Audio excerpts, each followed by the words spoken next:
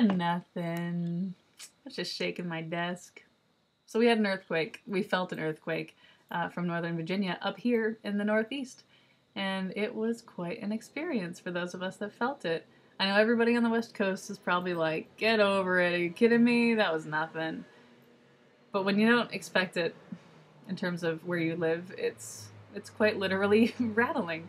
So we were just finishing up a live show about understudies. And I was running the board, and Patrick was producing and answering phones in the next room, and Colin was across from me, and all of a sudden I felt like I saw the screens start getting wobbly so subtly, and I felt like my blood sugar had dropped, and queasy, and almost a sense of vertigo. But that didn't make sense because I just had lunch and I was feeling freaking fine, and all of a sudden I'm seeing things and I'm feeling this way, and so I remember standing up just to kind of get a hold of myself and to see if everything was weirder when I stood up or better or what.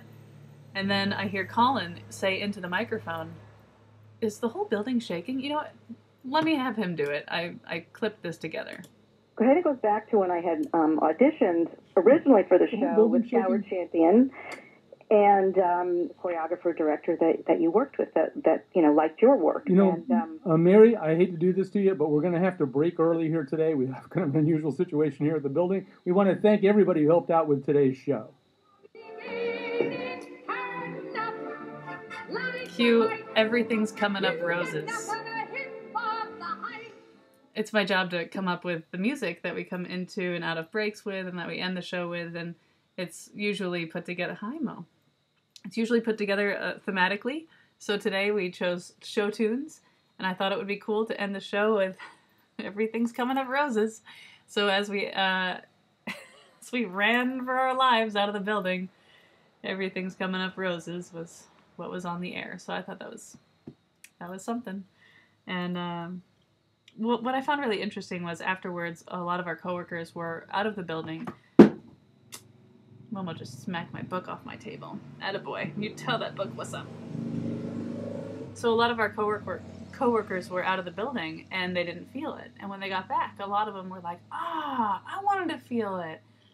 And if I didn't feel it, I would feel the same way. Like, what an experience. You know, if you live in this part of the country, how often would you ever know what that feels like? And I think I think they would only feel that way because nothing bad happened, you know?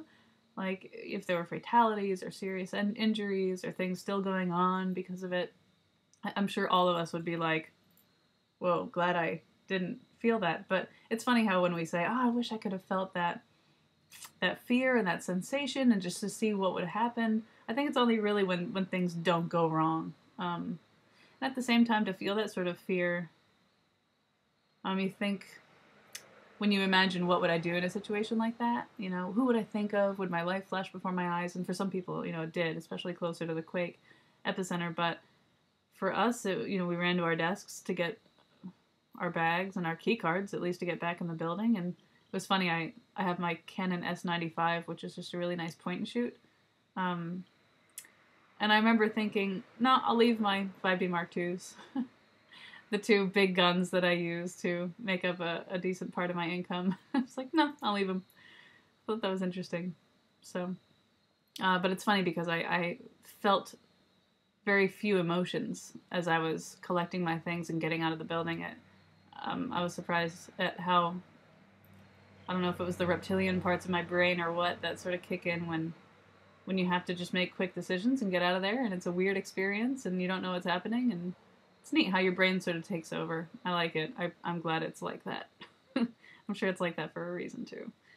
So anyway, it was really neat. And it just reminds me that life is this series of scary things that happen out of your control and just the periods between those times, you know? So I appreciate the ground not shaking. And if it does, I'll give you another report. So Momo clearly has things to do. Like lie in my arms and be handsome. So I'm gonna say goodbye. Wanna say bye, Momo? The screen's over there. Oh. All right.